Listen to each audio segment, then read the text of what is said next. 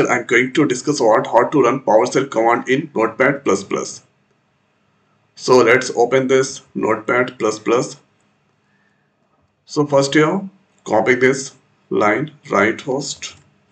With the help of this line of code, we can print hello world. So first here, let's go on this file tab. Then after click on this save as. So saving the file on the desktop. So let's give here the file name test. For PowerShell, we need to give the extension ps1. Press enter, then you can see a test file of PowerShell that's created. Now the next is here. Let's go on this plugin admin. Search here npp execute. Click on this checkbox. Then after click on install. Click on yes. So now this is downloading and installed. After that, the next is here. Go on this plugin npp execute. Execute npp execute. And there you need to write this command. So cd $current directory. So current directory, this one on this desktop, and write here pwsh $file name. Okay, and here to save, you can give here any meaningful name. PowerShell run.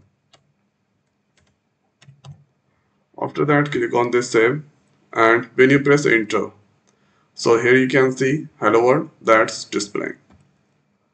After that, let's do some changes there. Going to add two numbers.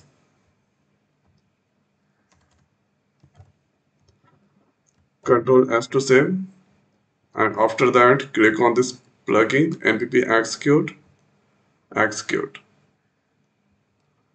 So here now if you click OK, then you can see first line of code that's displaying hello world, and val1 val2 has the value 1 2 doing the addition, then printing the value.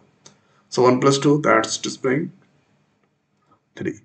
Now the next is they are going to do some changes to 10, writing here 25. Control S to save. Now press here F6. Then you can get this all. Click on OK or press enter. Then you can see here 10 plus 25 that's displaying 35, and right host hello world that's displaying. So this is the most simplest way we can run here PowerShell command inside Notepad++. So I hope guys this video is helpful for you. So now this video is over. So thanks for watching. See you next week. Thank you.